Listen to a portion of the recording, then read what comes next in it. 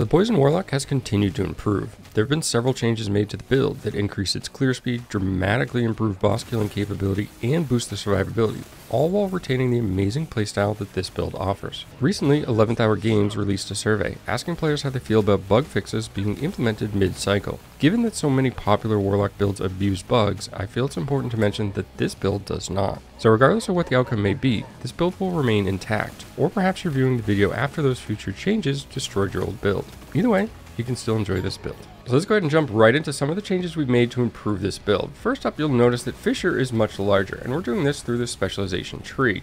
Of Gloom and Flames is going to actually cast a separate fissure behind the target as well. This basically doubles our damage output. Through Chaotic Rupture, we'll actually get the ability to cast Chaos Bolts instead of Spirits at times with this fissure as well. This really ramps up the damage, especially for boss killing. Be mindful that even though we have Devour the Damned in a Chaos Bolt specialization tree, which allows us to regenerate some mana when we hit a cursed target, it's not enough because Chaos Bolt itself costs 10 mana and we now have 2 fissures casting Chaos Bolts as well. To offset that cost, we now spec into Soul Stealer through the passive tree. This will increase our mana regeneration by 32%, and that line that says effect cooldown 24 seconds means nothing. It's actually just an incorrect tooltip in the game. You can completely ignore that. In addition, you'll have a 13% chance to gain 13 mana back when the Chaos Bolts hit a target as well, provided there's a curse on the enemy. This setup also increases our survivability. By using the fissures and having them cast Chaos Bolts, we deal more direct damage than a pure damage over time build or the previous version was doing. This means we often kill enemies before they have a chance to damage our character. This is really nice because when we only use damage over time, we actually allow more enemies to get to us, hit us, and chunk off some of that ward that keeps us alive. The changes to the build setup in regards to Fissure and Chaos Bolts have also transformed this character from a slower boss killer to a quick one, so that's a very welcome change as well. The next most impactful set of changes came through equipment, blessings, and even idols, and we're going to lump all of these together because they really directly affect each other.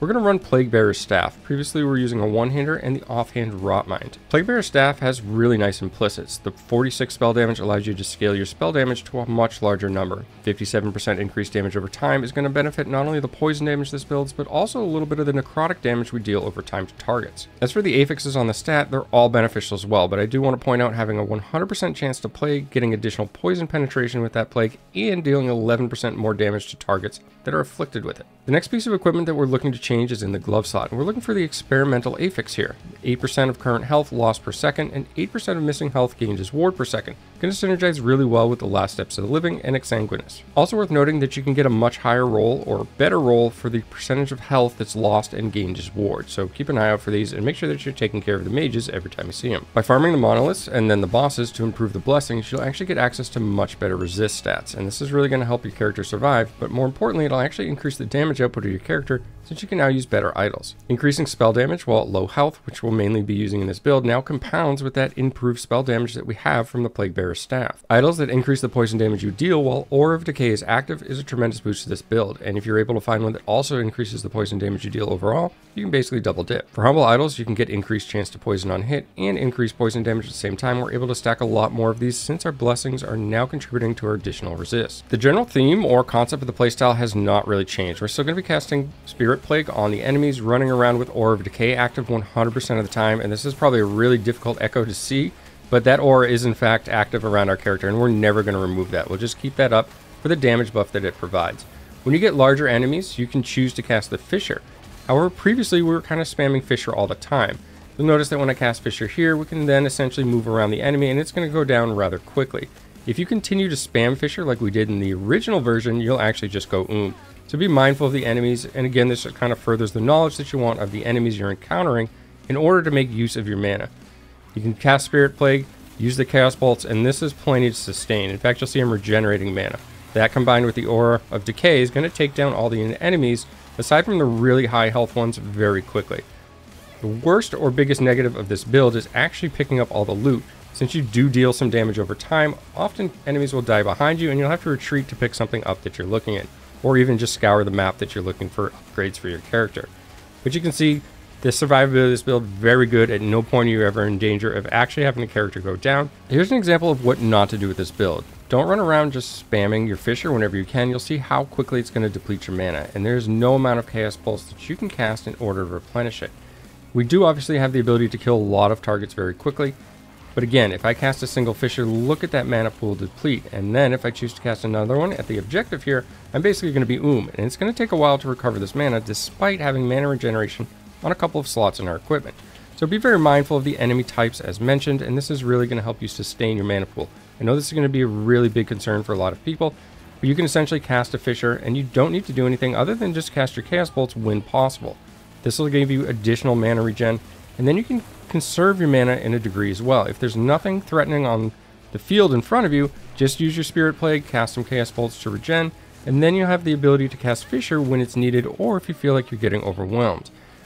This point here, I can cast another Fissure. This will take care of what's there, and then anything new that may spawn. So just be really mindful of your mana pool in general.